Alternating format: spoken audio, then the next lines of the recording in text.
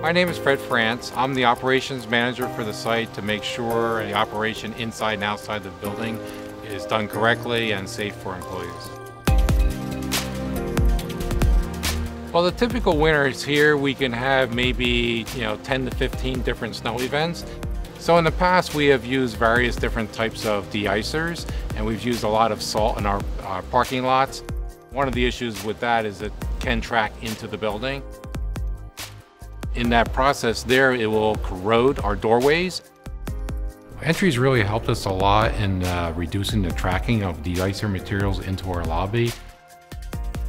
We're using Entry as a pre-treatment prior to a storm coming in, and we actually also use it once there's several inches of snow on the ground. We'll shovel that off and reapply it. So with that reapplication, it'll melt the snow that's coming down there, and that's a big benefit.